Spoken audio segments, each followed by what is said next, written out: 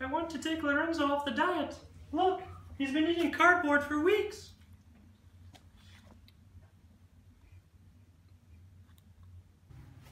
And feed him what?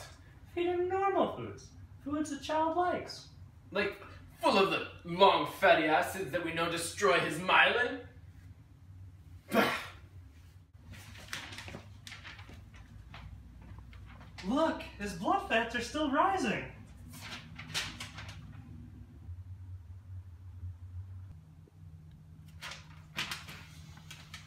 We don't know enough. We don't know enough. Look, this is what it's like. All of our bodies are like trash cans. Long chain fats collect in our bodies. And when that happens, usually most people have a garbage man to take the trash outside. Lorenzo does not have that trash man. His enzymes are defective, and the trash begins to build up inside Lorenzo. Now there are two ways these long chain fats can build up in Lorenzo's body. Using our example, first, we can bring trash into the room to throw away, but we also produce trash. As we cook and make food, we make trash. See this? As we make food, this we didn't need for trash, but it's produced as we make food. That's what happens in Lorenzo's body.